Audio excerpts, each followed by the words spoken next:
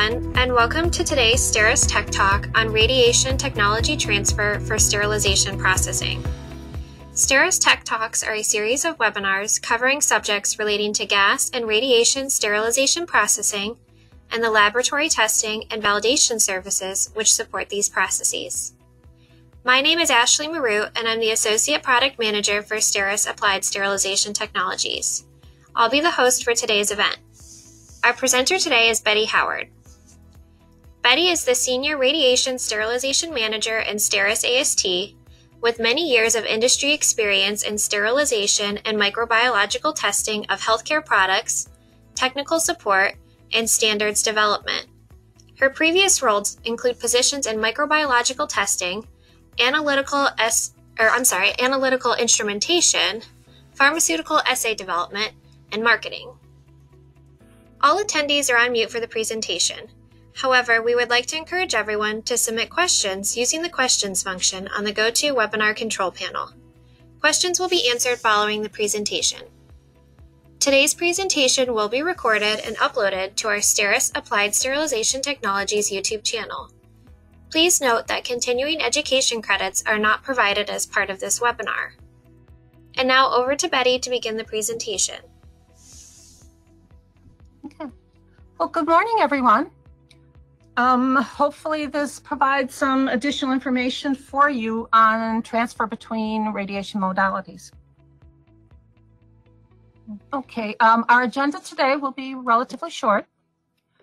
We're going to go through the different technologies available for ionizing radiation and the differences and similarities, but then focus on the activities involved in transferring between these technologies and basic ideas of how we get to the transfer, the steps needed.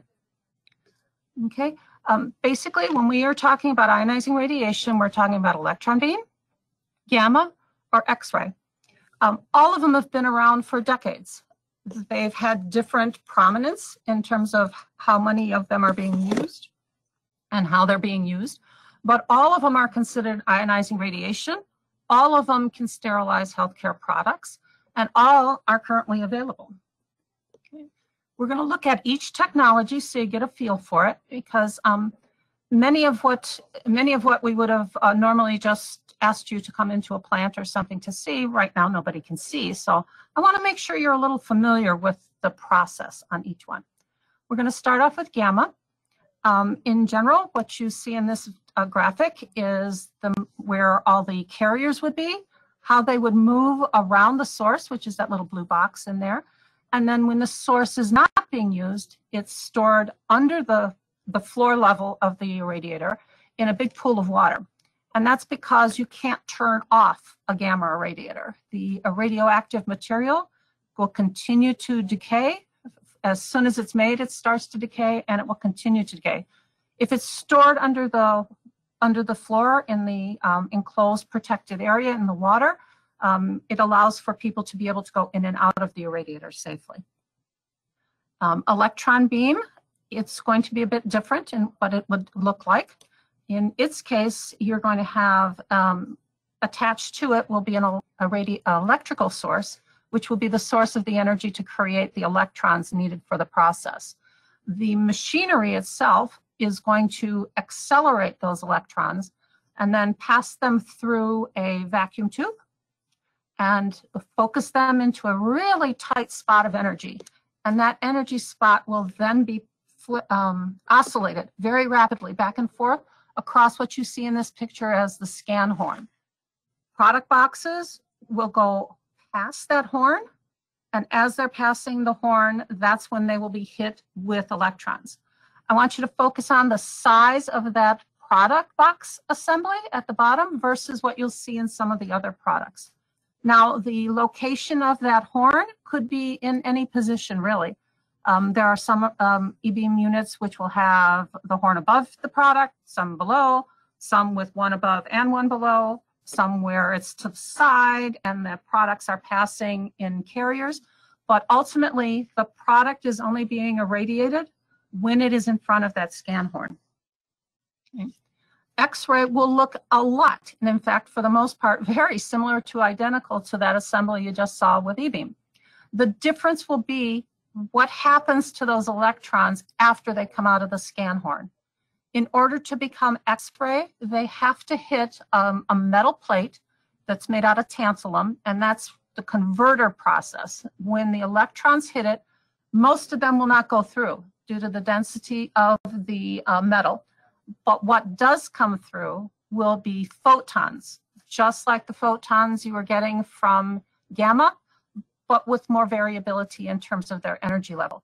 Those photons, just like gamma photons, can very heavily penetrate a product. So you get the benefit of the density penetration that you get from gamma, also with X-ray, without having to have a radioactive source. Now look at the size of the pile of product that you have versus what you saw with the E-beam. Now I want to focus on the differences as well as the similarities. So if you look at these slides, I'm showing you that both E-beam and X-ray start in the same place. There's a plug, which you can unplug or turn off. So there's an on-off switch for E-beam and X-ray. The electricity is critical because that's what's entering the process to create the accelerated electrons. That process is the same until you get to the converter plate in X-ray. Okay? This slide I find very useful just in general when I'm trying to explain the difference between the photon processes, X-ray and gamma. It's a little clearer and easier to understand, I think, the difference between an electron and a photon. It's different when you're trying to look at two things that are both photons. The reason I like this slide is it shows you the energy levels of the gamma, which are 1.17 and 1.33 MeV. That's an average of 1.25. And then this graphic on the right shows you that there's a wider variation in the energy levels of the photons coming off of an X-ray. But the more important part is the little picture at the bottom to me. The photons off of a radioactive source are isotropic. That means they're coming off at every angle, front, back, up, down, every degree across, because the radioactive source is decaying. It doesn't sit there and focus on where your product is. We use that to process products efficiently, but remember, that is isotropic. They're going all over the place. When you have an X-ray unit, those electrons are coming in a direction off that scan horn, and what's coming out is also directional. So your X-ray is being focused directionally, not isotropically. And that actually also helps with penetration. Okay. Similarities and differences. They're all ionizing sources. They all create most of their effect through secondary electrons, regardless of what the source coming in is. They all have equal microbiological effectiveness, and the rules for setting dose and regulatory processes for setting dose and for calling something sterile are the same. But there will be differences that we would want to consider when you're looking at any one of the three of these. There will be differences in the energy level, how many MeVs you've got. There will be differences in penetration depth with an electron versus a photon. There will be different dose rates, how fast your kilograms are getting to your product, whether it's kilograms per second, kilograms per hour, or a difference in how many kilograms per hour. The total amount of a temperature change that your product might see, the maximum that's achievable, can be different because you're spending different amounts of time in front of the ionizing field and the rate at which things are being delivered. Exposure time, that's how much time something is actually in the ionizing field. So in an E-beam unit or an X-ray unit, that's how much time you're in front of the actual scan horn. And in gamma, it's how much time you spend in the irradiator, because once your product is in there and the source is lifted, it is being irradiated, and it's irradiated until it's coming out. The important thing about the differences is you want to have some idea of what that impact is of these types of changes on the product's properties. I mentioned just a minute ago that the secondary electrons were doing all of the work. Well, that first phrase on this slide, dose is dose, is something my industry uses all the time, but people don't always understand why we're saying that. And the reason we say it is that the amount of kilograms needed to kill the bioburden on your product is the same whether you're doing gamma, X-ray, or E-beam. All three modalities create ionization in your material. That's their mode of action. Each ionization, once it hits a product, the atoms in your product will also get ionized and send out other electrons. So think of it as like billiard balls. When you hit one, you see all of them start to spread out across the depth of your product. But think of that happening with many, many collisions coming in. So you're getting that distribution you need to make sure your entire product load is getting sterilized. So the electrons created are forcing that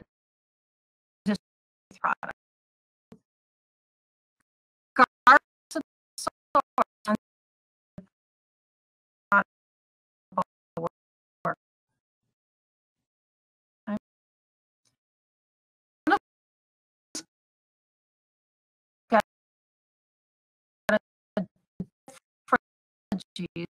within radiation is that there will be somehow some difference in the effectiveness of killing microorganisms. That's just not true. There are many publications that show this. A couple are mentioned here, but it's well known that they're not. And one of the basis of that, if you think about it, is dose in radiation is not set by the technology that's being used to deliver the radiation. It's based on bioburden, which is unirradiated. So the dose that you need is related to bioburden in dose tables within 11137. So that the dose you need, whether you're doing E-beam, X-ray, or gamma as your minimum dose, will be the same for all three of the technologies. We then start looking at what we have to consider in terms of regulatory compliance on our dose setting. What ISO regulations, for example, would apply. The beauty of this is notice I have this under a slide that says similarity, because these are the same for all three technologies. The guidance that you get for process control, the directions you get for possible ways to set your dose, how you qualify your product in unique cases like tissue or needing some alternate methods for sampling. What you need to do in terms of your sterile barrier package testing, biological evaluations, all of these are from the same guidance document. And what that means is none of these three technologies are considered novel, including X-ray. Sometimes people think X-ray because they haven't used it means it's novel. The standards have carried X-ray for decades. Okay. Now I want to start looking at where, if we compare the same thing in all three technologies. None of these numbers are meant to mean this is the exact dose you should use for every product, but I want you to see what might be different if you were doing gamma, X-ray, or E-beam. First off, that mode of action, the isotropic nature of the photons in gamma, the straight charged electrons coming at it with E-beam, and the photons with a variety of energy levels coming off of X-ray. Now, as an example, if I had a product that was, in this case, an example that was tested at 0.2 grams per cc, probably the most common range you'll ever see in gamma is 25 to 40 kilogray. Ideally, you like to have it a little lighter if you can. That's why it says ideal 25 to 50. The same product with the same density range with E-beam likely will need a slightly higher max dose to be able to deliver it because of that penetration difference. So you may see 25 to 40 become 25 to 50. With X-ray, you can, in most cases, most people will use the same dose range that they used for gamma, but we do see on certain products and certain densities and such, or how it's the product works in the system after it's mapped, that sometimes that 40 can even be lower and say it's 35. The dose rate between the three will vary, and this is probably the most noticeable difference in all of them. Gamma is delivered in kilograms per hour. So, for example, that 25 to 40 kilogram range could take, let's say, we'll give it an example, 4 hours. The same thing delivered in E-beam, though, is delivered in kilograms per second. So all the energy you need is going in very, very rapidly. And in X-ray, it'll still be kilograms per hour, but frequently is half as much as you would do with gamma. The temperature your product might see has many variables to it. Not to eliminate the product materials itself. Some materials have more specific heat when they're irradiated, or may hold or retain heat longer than others. But the basic differences in the system will depend on the design of the instrument. In gamma, the cobalt activity. In E-beam, essentially driven by the power of the machine. And in X-ray, power and design are going to be critical to what that temperature is. Now we're talking about like total temperature that your product might see over the time it's being in process. Typical temperatures you see in a production irradiator for terminal sterilization might be at 45 to 50 C in gamma.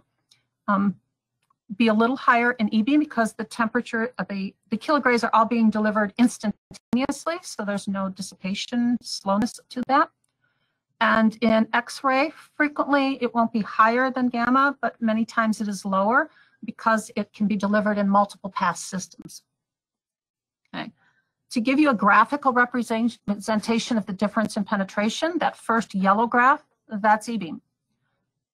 E-beam electrons come in, they start to pile up when they come in, they start to lose their forward motion, and then it will dissipate down because every collision will cause that electron to lose its energy. We take that into account when we process though, so don't worry about that.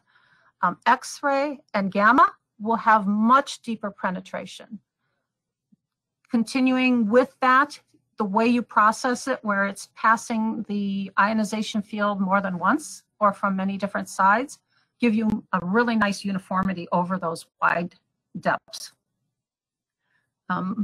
X-ray and gamma, let's say with gamma where you do at least the product is going around the source, so each time it goes around the source, a different side is facing the source. So that cumulative effect will give you this nice flat distribution.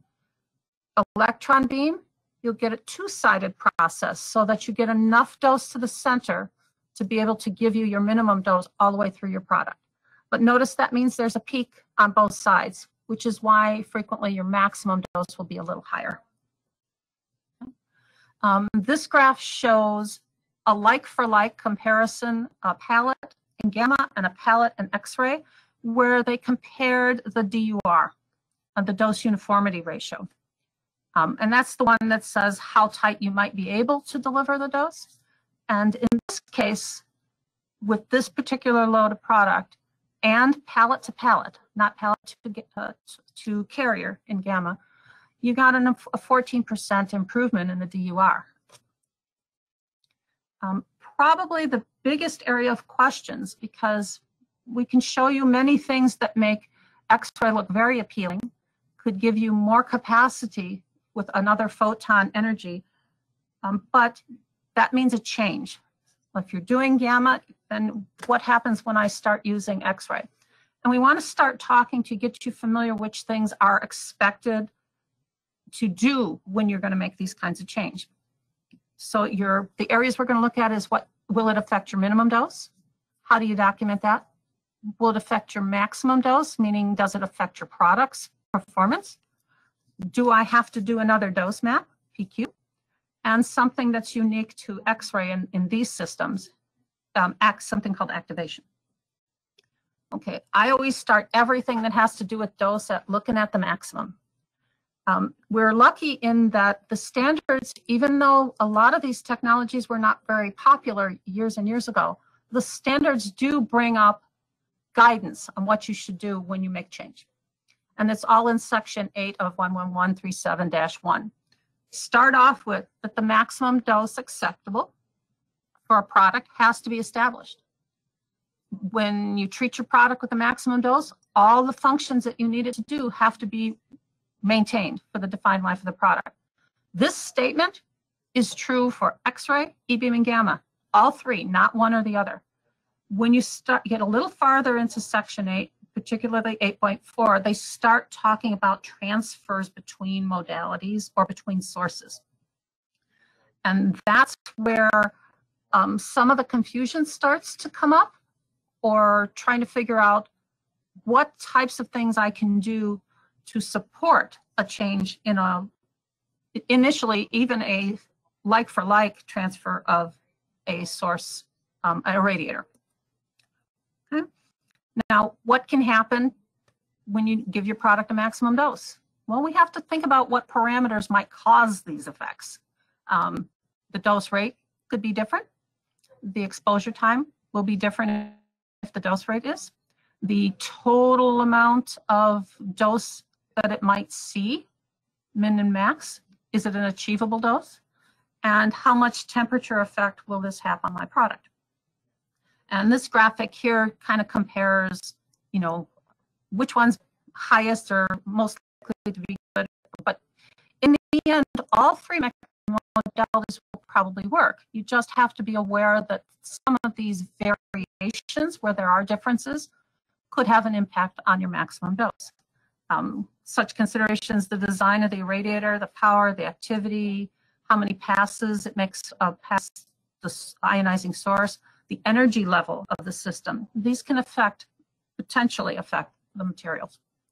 AMI TIR 17 is compatibility materials TIR, and it's a good place to start on comparing materials, especially with a new product, so that you can pick materials that would be expected to tolerate dose well.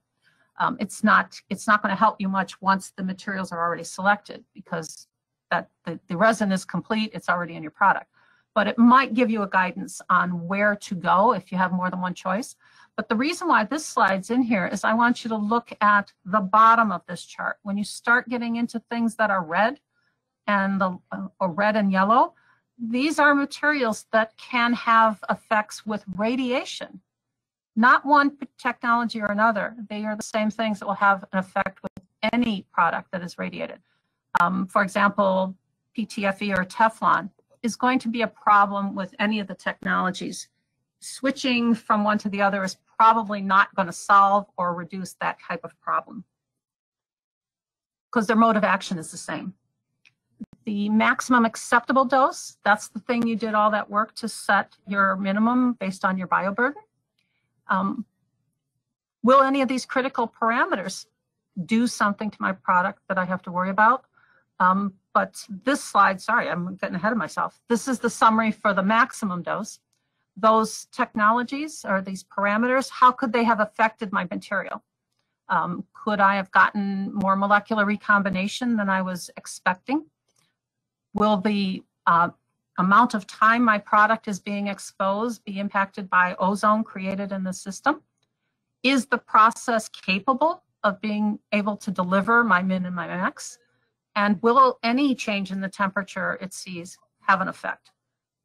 The best advice anybody can give you on this is knowing what the current modality you use has, what effects it has on your product. If you do that, for example, when you're comparing gamma to X-ray, frequently people can consider the gamma work they did as a worst case. There's nothing that I can tell you that will support that for any product, but it does mean if you're seeing risks with certain things in the parameters that are critical to your product with gamma, those are the areas that you probably want to focus on when you look at whether a particular dose is acceptable in X-ray, because the mode of action is the same. The solutions for most people, we're seeing more and more literature on this, more and more seminars on it, but it's not clear-cut in all of the standards. And this is an area that opens up a lot more questions, but we'll all get there together.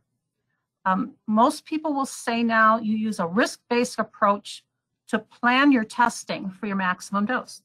You have to assume you have to do something to show that if you change modalities or change technologies, that you will have an acceptable result. Most of the time, they'll probably be equivalent. You won't notice much change. But because certain parameters are known to be the most sensitive, those are the ones you want to look at. If you leverage what you already know, this assessment can be much less daunting than it first seems. Publications, seminars can help to support your test plan, but having a plan and having a reason for why you're testing certain things will be valuable to you. Now we'll get to the minimum. I apologize for the delay before. When you're doing the minimum dose, there's a section 8.4.2 that tells you about transference of the verification dose, the dose used for sterility testing in your audits, and for the terminal sterilization dose. It's not written very clearly, but when you sit down and look at it, it does give you good guidance. And if you add to it the annexes for these sections, you get a lot more guidance.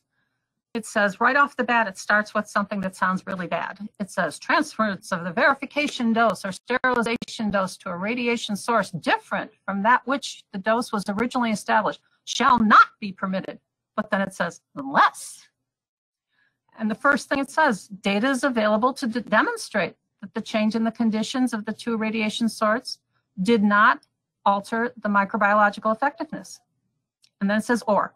But right there, that statement, what should jump out at you when you hear that is it wants me to prove microbiological effectiveness. How do we normally do that? Dose audits. So if you look at it as, okay, minimally, I have to do a dose audit to show that the same verification dose gives me the same kill. The next one, when we get to or, is where a lot more, there's not as much information, but when you combine it with what's in the annexes and what's in publications, there is some help to get you through those possibilities. But notice it says or. Okay.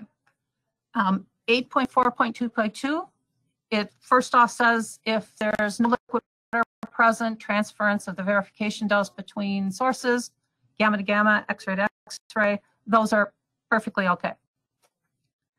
Products that contain liquid water. There is a reference in this document to a paper from in the 60s that was not the perfect test, did not necessarily control all of the parameters we know today, but it did evoke some concern about liquid water being present. If for no other reason that if, for example, using one irradiator or another one was going to cause the amount of time it took to be processed to change, meaning from transport or something like that, it could, in theory, affect the effectiveness of the verification dose or the minimum dose.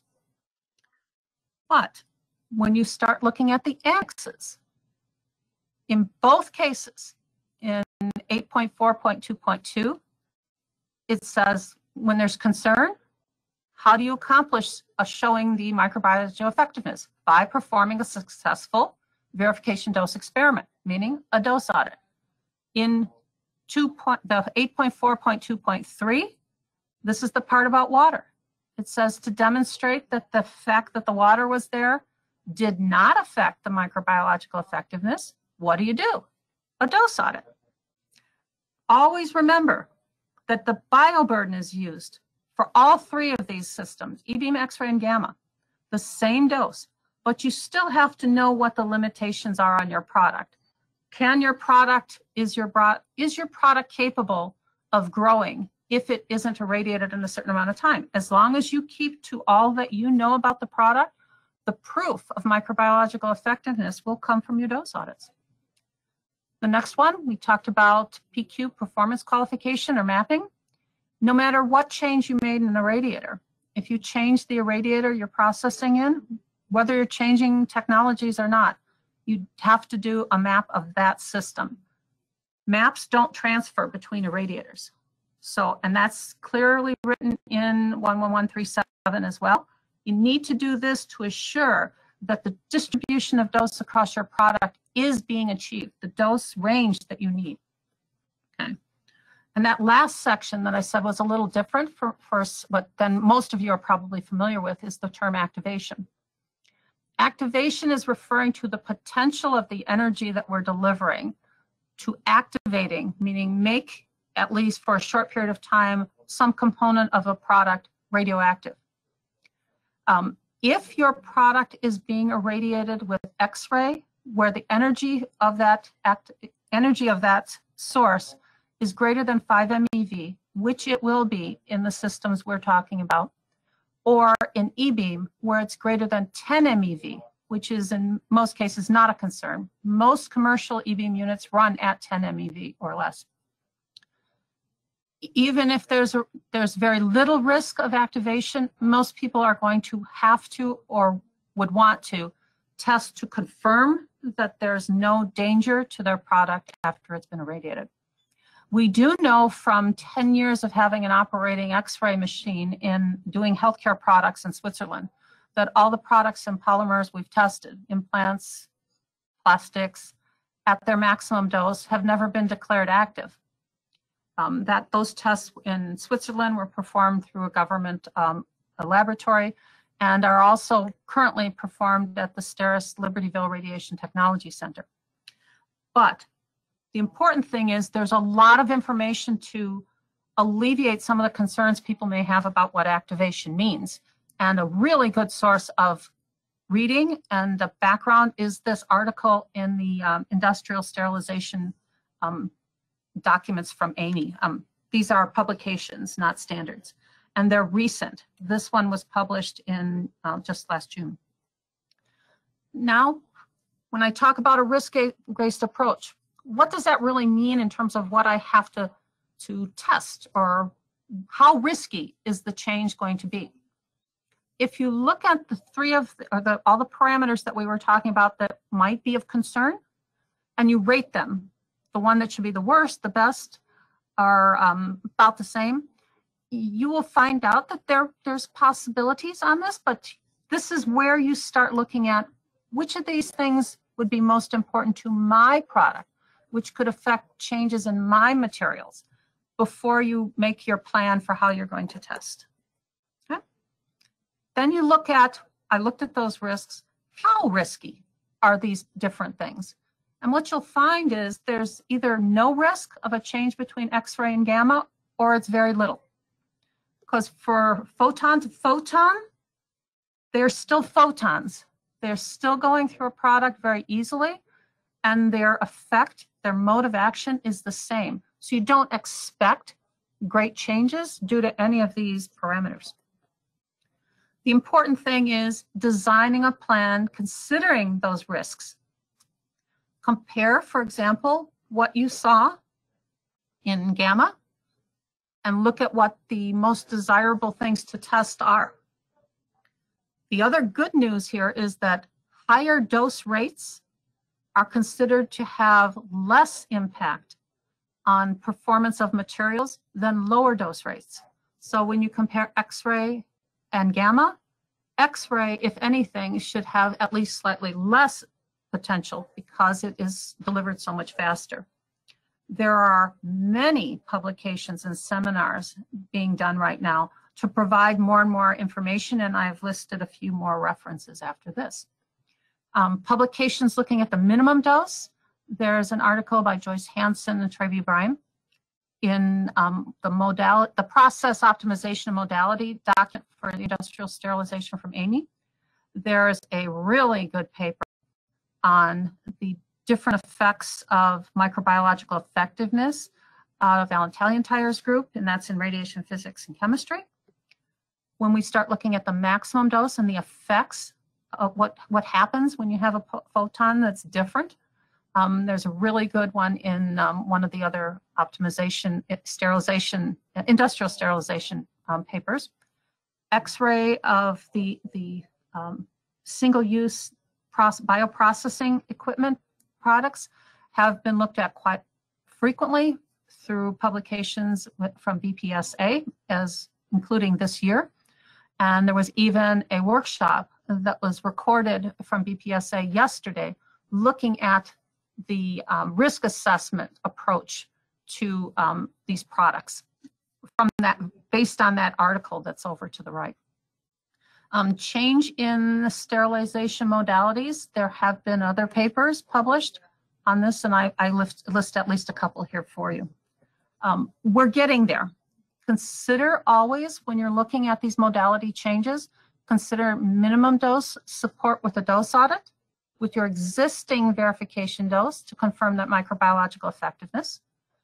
Remap the product in the configuration it's going to be used, and assess the critical factors first and foremost, and say in your design plan why you're testing those things so that you can get a broad coverage of data to support that the change is not affecting your product. It's important to collect the data to make sure you are looking at what's important for your product. There isn't a place where somebody can tell you exactly which tests to do, but the comparison between the two technologies will give you the data you need to support change. Okay, I thank you all for listening to this seminar today. Thanks again for joining us today. This concludes the webinar.